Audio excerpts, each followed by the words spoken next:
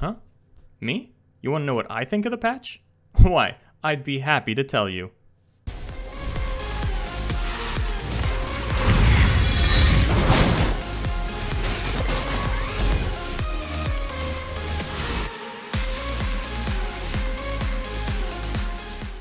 So one of the main issues with Vladimir's identity previously was that he was a champion who was very unsatisfying to level. The only difference between pre and post leveled Vlad was a regen and a stat buff generic to all leveled champions, so nothing.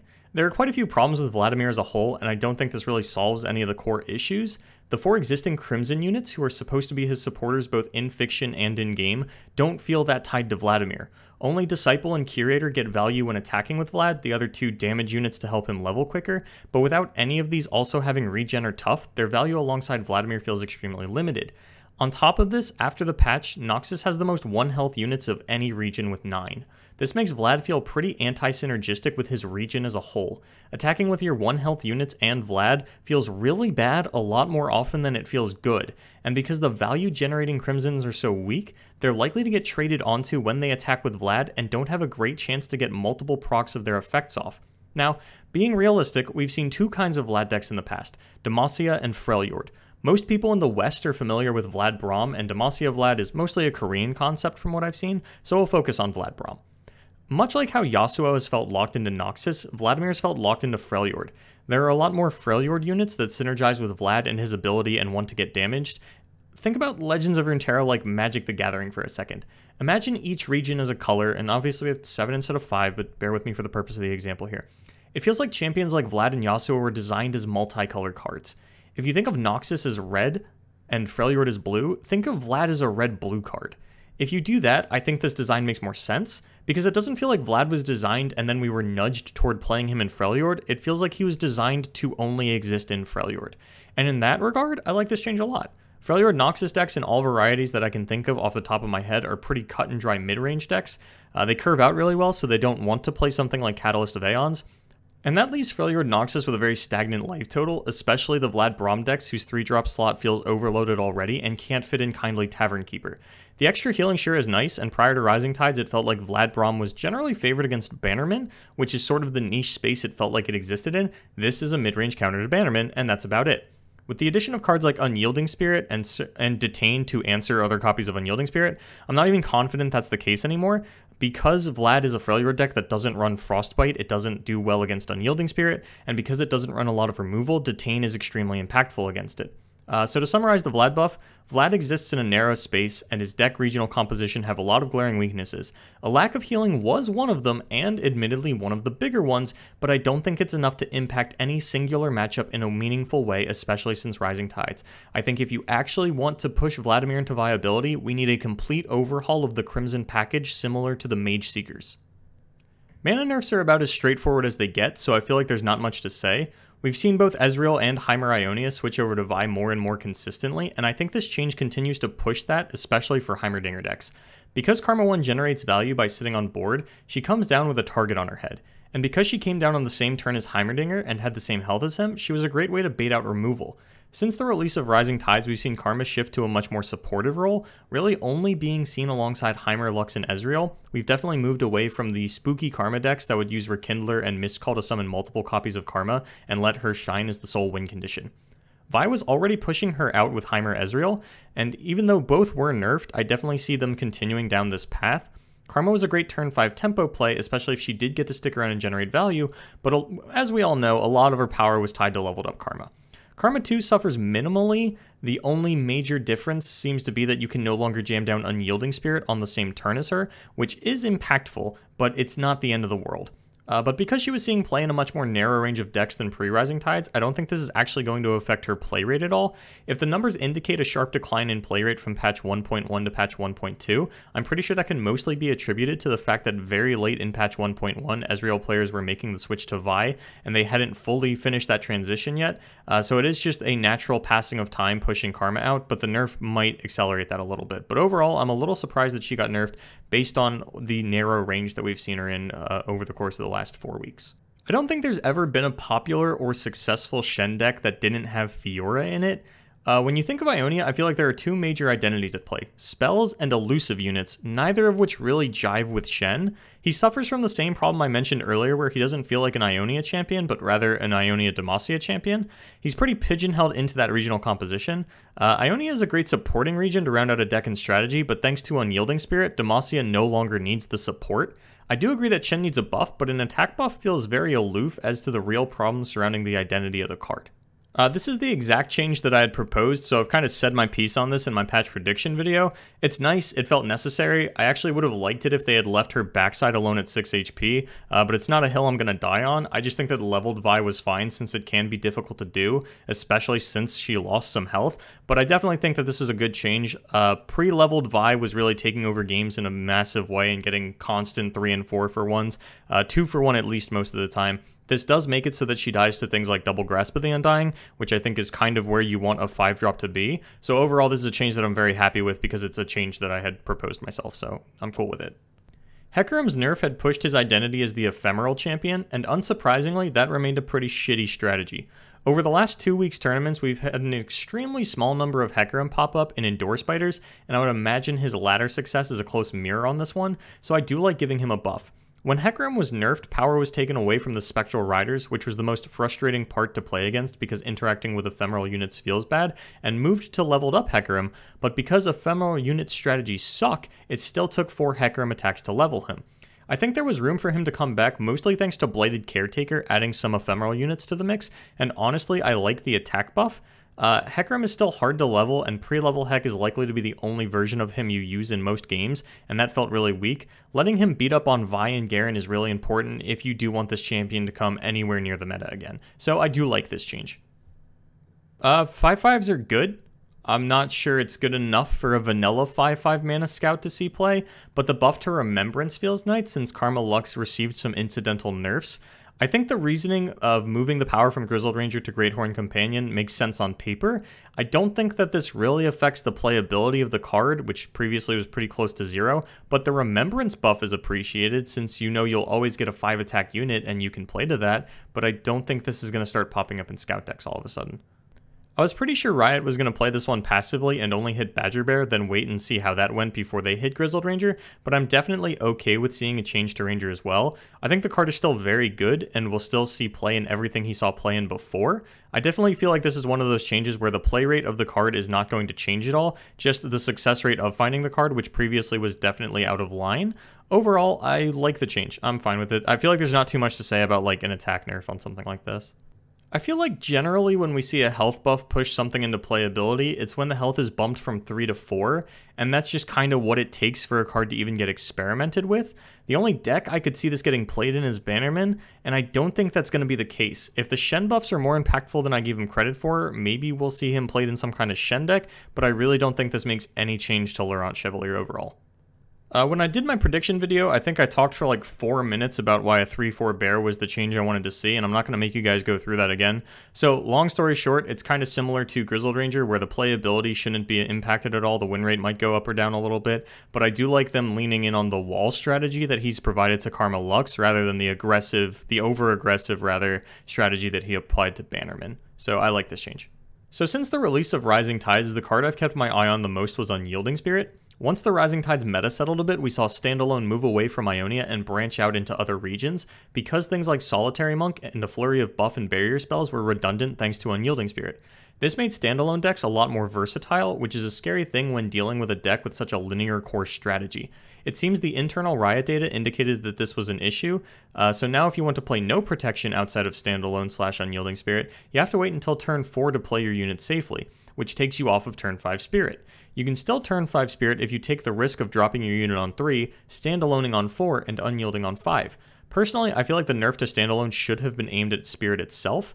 In the next nerf, we'll see Riot cite a high win rate for an on-curve Legion rearguard as a driving factor behind the nerf, and I would have to think that on-curve Unyielding creates a similarly alarming win rate, since Standalone is typically the only deck to play it on-curve. They go on to say that Unyielding is on the watch list, and they felt as though upping the cost would make it just unplayable, and likely would also kill the diversity of standalone decks since you're vulnerable to removal for 2 turns, 4 and 5 even if you stand alone on 3, which are much more impactful turns. Overall, while I do think Unyielding is the core problem of every deck that it's in, nerfing Standalone should reduce the consistency of on-curve Unyielding Spirit, which I think is the metric where the win rate was likely over the top. So while it's not what I wanted, I'm not ready to throw a fit over it yet. I think Unyielding is a problem when played off-curve, but it's likely that the win rate was only oppressive when played on-curve, according to internal data, so I understand why this change was made. While it likely doesn't affect the win rate of on-curve, it should reduce the play rate on-curve, because playing a 3-drop on 3 in a Shadow Isle standalone deck offers no protection for it. So if your unit is killed, you cannot play Unyielding on-curve. If you play your unit on 4 and then are forced to standalone to protect it, once again you cannot Unyielding on-curve. If you jam a 3-drop and it dies, and then you jam another one and it lives, then you can do it. And if we move back to Ionia for more protection on 3, or add things like Prismatic Barrier to a deck to protect your Fiora on 3, then the win rate of Unyielding on 5 may go down due to a resurgence of dead draws in the deck. So overall, I think this is a change that I didn't see coming at all, but it really hit the nail on the head, at least in what I assume to be the problem of Unyielding Spirit being played on curve to an impressively high win rate. In my prediction video, I had mentioned a cost increase to Boom Crew Rookie and an attack reduction on Legion Grenadier. I seeked to slow down burn, while Riot has chosen to make the deck easier to answer. It's a balanced choice I can get behind.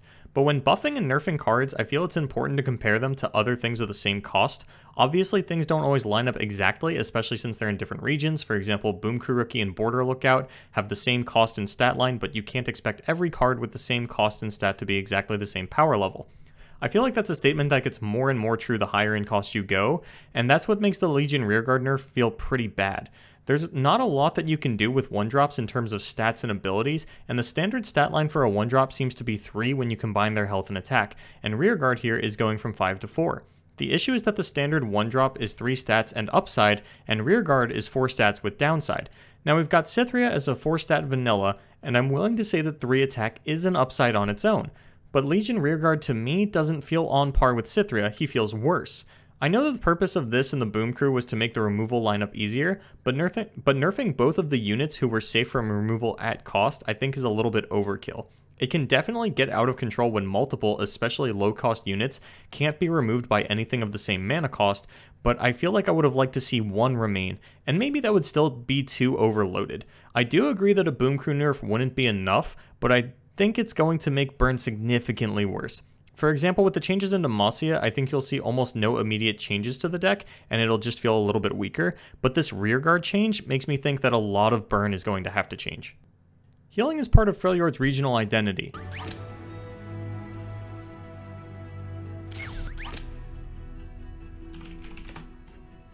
Is it though? Is it though?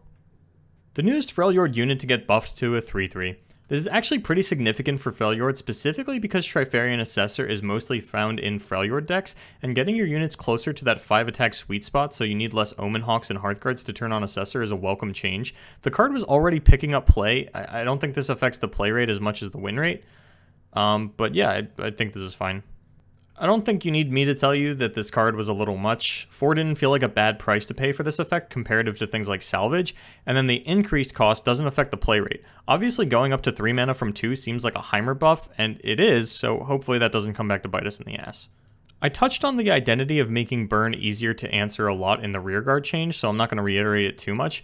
It's fine. This is the one that I felt needed to happen, but I felt like Boom Crew was a great card because it was hard to answer, and that was kind of the card's whole thing. Based on the playability spikes we've seen from cards who get buffed from 3 to 4, I'm scared for Boom Crew being the pioneer of the opposite.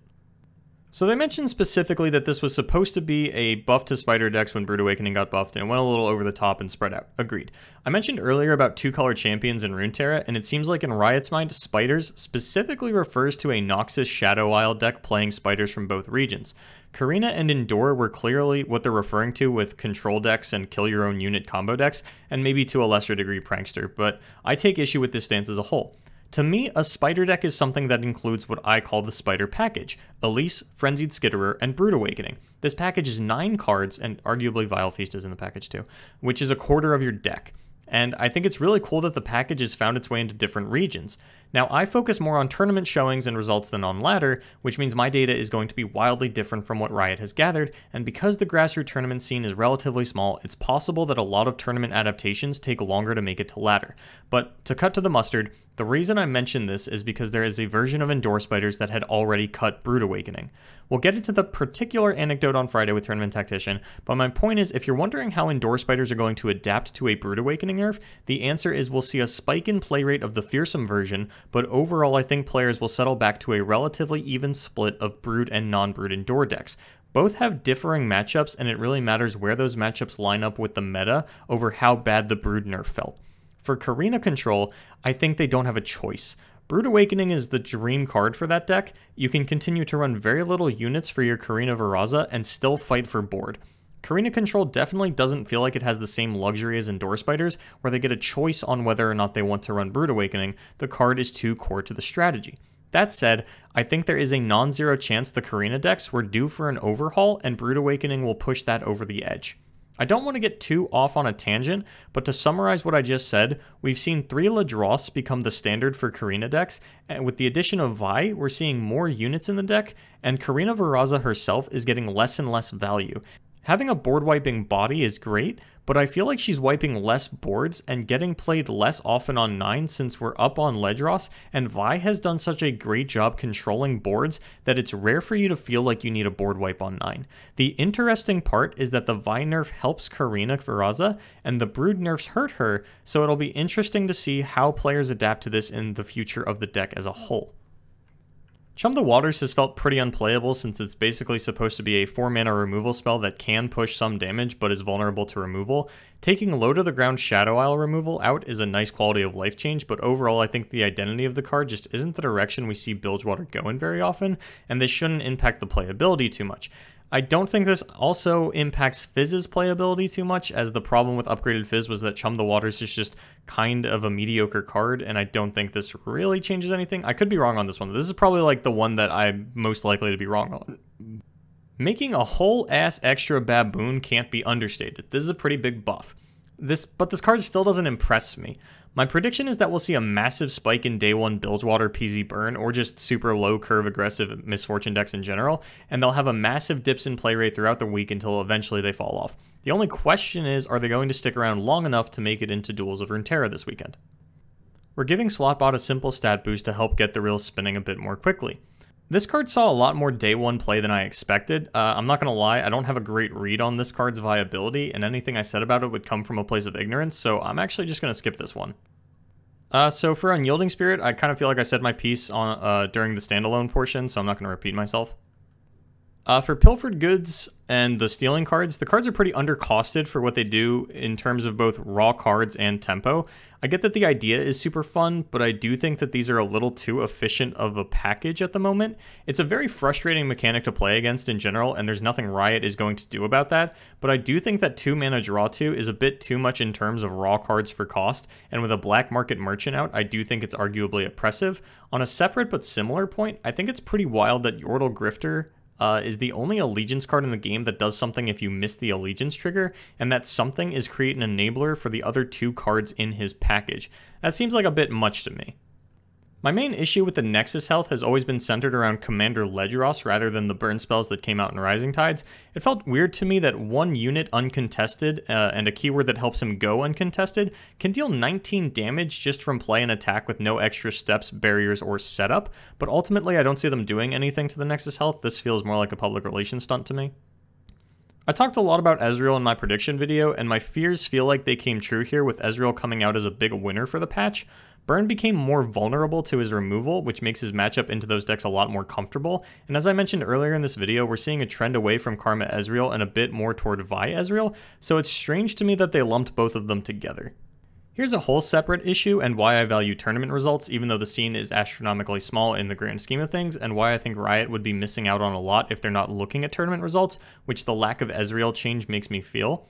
Now these tournaments are only from North America and Europe, so we've already got a lot of bias. I do watch Korean tournaments when I can, and I haven't seen anything that wildly contradicts the data from North America and Europe, so bear with me here, as this relates to an issue that we would need a patch to fix. If you've looked at the leaderboards, you notice the top 5 to 10 are pretty static. Once you hit rank 1 on ladder, you're not very incentivized to play to hold on to the spot because it's really hard to lose. Mago GX had made a tweet a while ago saying that they had entered Masters at rank 2 and haven't played since hitting it, and here we see they still hold the number 2 spot. That's an issue. I'm in a similar boat. I came into Masters 2 or 3 weeks ago, and I came in at rank 48, and I haven't played a rank game on my account since then. In that time, I've climbed over 10 ranks, and here I am at rank 36, which in the top 50 can be a bit of a task, and I've done that by AFKing. I peaked at 33. I've been hovering around there for a few days as less and less people in the top 50 try their hand at the ladder. And without a tournament scene, being rank 1 grants you bragging rights and a little bit of clout, but it's hard to obtain. And without a concrete reward attached to it, like invitational tournaments with high prizes for top X players on ladder, or at the very least a visible MMR system to know how close you are to actually overtaking the top spot, the reward of going for rank 1 doesn't balance out with the risk of tanking your rating. And it is worth noting that since rank 1 means very little, you shouldn't be afraid to tank your rating because your place on the master ladder means very little as long as you're here. But my point is, if the top percentage of ladder is stagnant, it means that none of your players are playing games. And this means you gather no internal data from the top percentile of your player base, which is generally where you get the best and most impactful data to put your balance in to see if something is really a problem or if an issue is only for lower ranked players. However, these players are still playing in weekly tournaments. The current tournament scene, as many asterisks and grains of salt as you have to take the results with, is currently Riot's best avenue for gathering data from top players. And I think we'd be better off if Riot simply integrated their League and TFT ranked system. As much as I think Grandmaster and Challenger are relevant, it feels weird that you move from an LP-based divisional system to just your place on a ladder. I'd like a shift back to LP like they do for their other games, as much as it makes it much more clear how far and close you are from rank 1, and should fix the issue of stagnation for the purpose of holding your place on ladder. I came in at rank 48, but theoretically I would have come in at 0 LP and would get passed by everybody who came in and played games. Now, I understand why this wasn't the case from the get-go. There are a lot of inherent differences between a 5 versus 5, an 8-man free-for-all, and a 1v1 in terms of rank progression. In League, much of your LP that you gain/lose is generally dependent on the rank of your teammates and allies, or the ranks of your opponents, and in teamfight tactics, it's based upon your placement from 8th to 1st. In a 1v1 setting, there are only 3 factors: your rank, your opponent's rank, and whether or not you won or lost. But don't worry, I have all the answers laid out on how to fix this, which I will do for you now. Psych, there's probably a whole job at Riot with a 50k salary revolved around figuring out how the rank system and how to balance it, and you think that in this patch rundown video, I'm going to solve the whole problem for free and then tell you about it? Miss me with that bullshit.